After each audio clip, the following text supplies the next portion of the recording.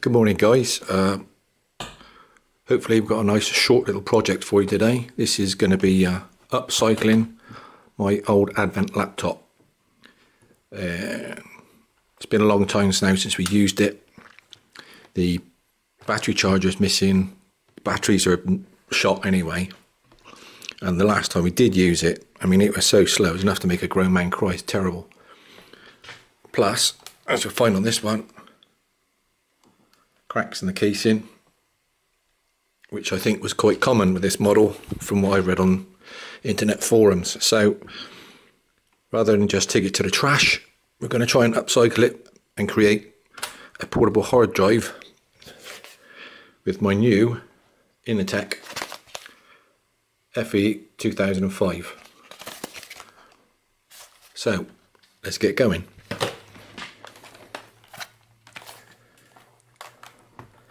Nice and easy. Hard drive is located, if I support that one there, under this little hatch here, which is just secured by the one screw. You can see that, even that's broken. So,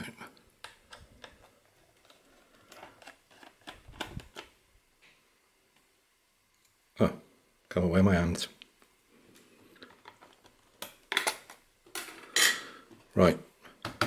There's a hard drive. I can't remember if this one's 40 or 80 gigabytes, but you know, it's still usable. This is an old SATA drive, and I see, don't know if you can see that, just down there, two small screws are all that's keeping this little caddy in.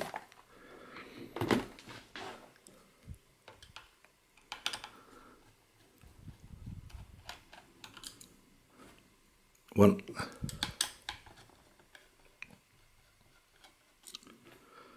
Two, and I think, turn that round, we just pull it backwards.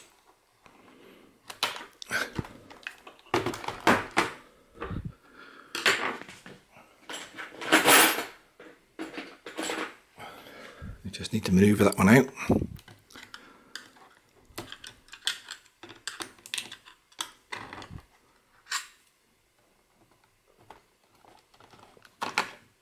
There we go. 1 2.5 inch hard drive. 80 gigabytes. Nice. So, you know, you'll still be able to use this one for storing data, photographs, or you know, your little YouTube videos, rather than store them on your laptop, so you can keep them on here while you process them. So, anyway, put that one there. Put that one over there.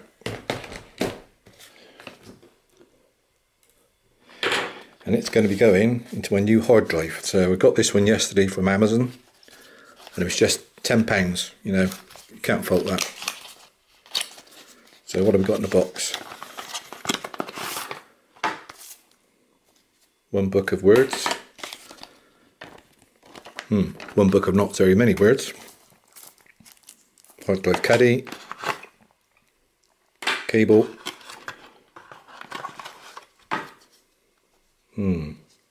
Phone.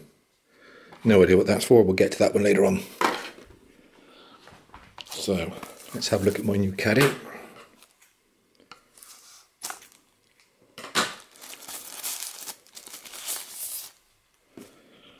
Here she goes. You know, these things are really cheap to pick up now. I mean, I only chose this one because I like the look of it, but there's loads and loads around Initech. So a look at this. You have to make sure this one's unlocked, which he is, and then you open this one by moving the top and the bottom in opposite directions. So if we do that now,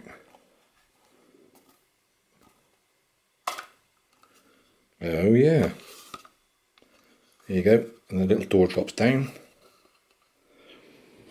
Don't know if you can see it in there. And down at the bottom, don't know if you can see that.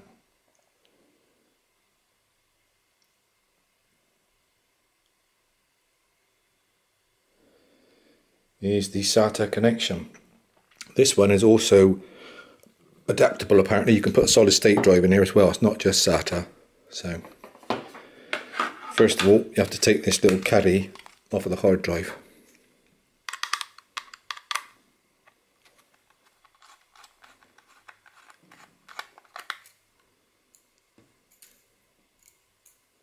Off.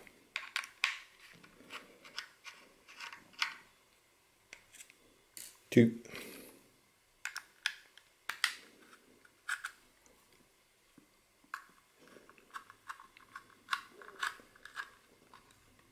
Three.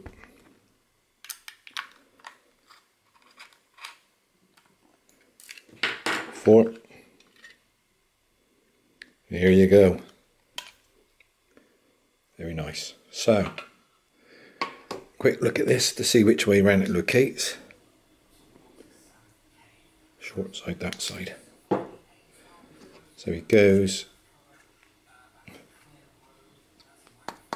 label side up.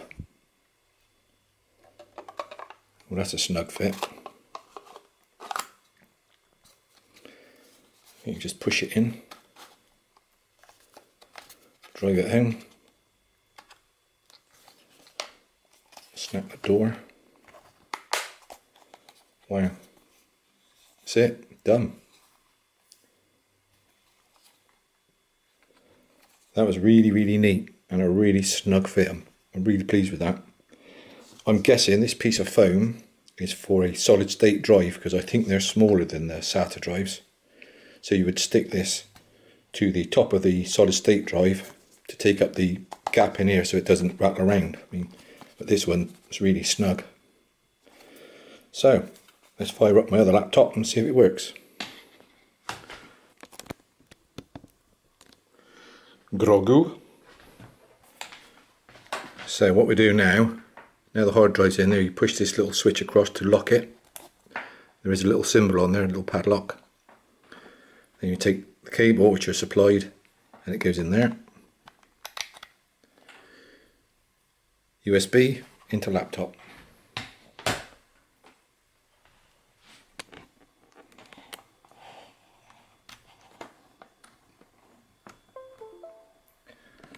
That little sound confirms that the laptop's picked it up.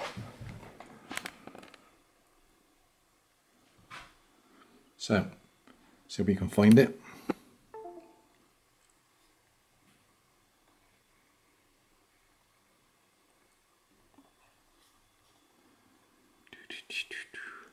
Alright, so this one's showing up as Vista D.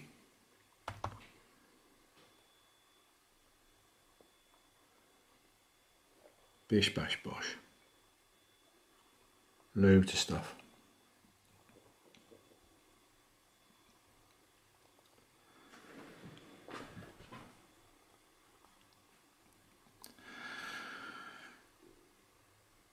So what you would now do is you would save any photographs, any documents that you want to save this, because what I would do now is using the drive tools,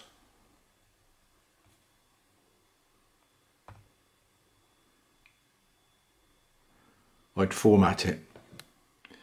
Formatting will wipe that drive and prepare it for new data. So, but that could be for another video. But as you can see how easy this project was that 10-15 minutes. It really is simply plug and play. The laptop's picked it up, he's good to go. I can wipe that one now once I've backed everything up, and I've got a new 80GB hard drive for £10. Can't go wrong, guys. Nice easy project. Thanks for watching. Hope you found it interesting, and give it a go.